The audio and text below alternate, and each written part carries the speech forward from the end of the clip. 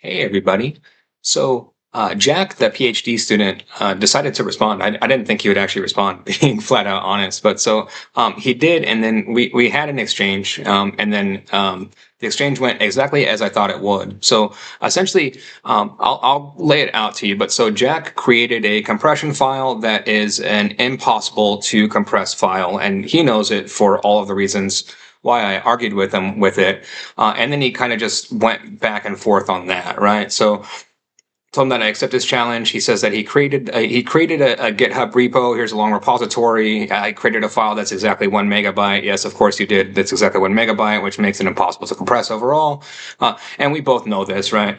I said, can you change the file from 1 MB, essentially. He says, Richard, I can do whatever file size you like. Would you like the file to be bigger? Would 1 GB suffice? Otherwise, I have to assume you are going to deflect no matter what because your technique is clearly fraudulent. I said, yes, please just make the file size bigger. 1 GB is perfect, actually. And then he says, just to get on the same page, do you agree on 1 MB? I said, send me the file. He said, Richard, you should be able to test on the 1 MB file. And then so he essentially like 4 responses back and forth, 5 responses back and forth, decides never to update or send me an actual file that could be tested, right? And then he stuff like this. I study compression and machine learning. I'm claiming that your compression technique is fraudulent. If you can't even attempt to compress a simple 1 MB file, then clearly you're spouting BS. Yes, very much so. Why can't you even attempt the compression challenge? I did exactly as you asked. So again, I asked him to increase it. He says that he will increase the size.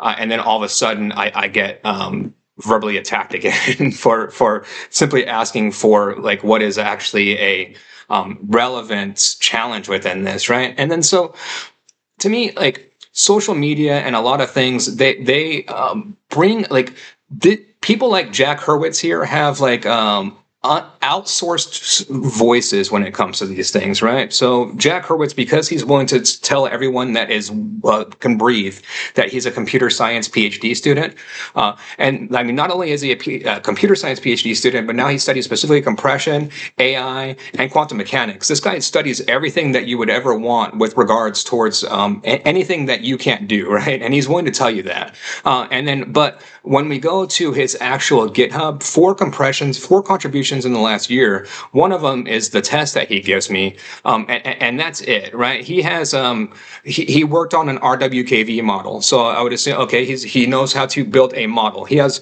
4 total compressions, 4 total repositories. In his challenge that he this is the repo for his challenge, right? And he even says it like in here. Look, I know this is impossible. There's a guy claiming that he can compress this file. No, I never said I can compress this file. Make it 1 GB and I can compress it. So this is Jack, right? And then this is who I have to argue against on these things. And then here's me. Here's Jack. Here's me. Jack, me. And so within this, I don't care how many PhD studies Jack has. I don't care if he's been studying his PhD for the last 30 years. He hasn't done anything. But because Jack is a PhD student and he's willing to have a voice and willing to spout that out and argue rhetoric, then Jack is, I have to refute Jack, right? Rather than I have to go and deal with these things. To me, there's no other comparison that I need to do than this, right? But overall, it is astounding to me that this issue persists. This issue to me is the biggest problem that we face within society, right? Jack Hurwitz is to me the biggest problem that you face. This person has a outlier voice, right? Their voice has now been amplified and they're willing to amplify it to everyone that speaks. Again, just look at their rhetoric, right? They are willing to tell you over and over again that they're a PhD student that knows more about certain areas that you do. They're willing to call out people for fraudulent. They're willing to do a bunch of actions to put themselves out there. But this is their workload, right? This is their actual work product compared to their actual voice and their actual speaking out, right? I don't go call people fraudulent because I work on my own stuff. I've got my own. I'm busy with all of this stuff that I'm doing over here, right?